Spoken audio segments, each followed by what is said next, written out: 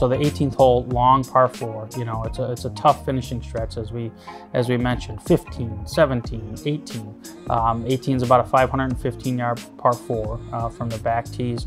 The majority of the players are going to play a 3-wood or a driver up the right-hand side.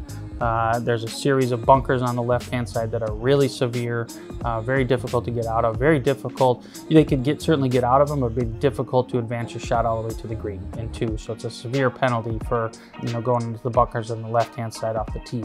If the match is on the line, the wind is in the right direction, you can carry that series of bunkers at a little over 300 yards and leave yourself a much shorter shot into the green. But as I mentioned, it's a huge risk, so depending upon where it's at in the match. If you do play it out to the right-hand side, the player is probably going to leave themselves somewhere between, you know, 210 and 175, 80 yards. So a longer mid-iron to a longer iron into a green, a very unique green that kind of has some different lobes, and the pin location really makes a big difference on, you know, how a player is going to play their shot in.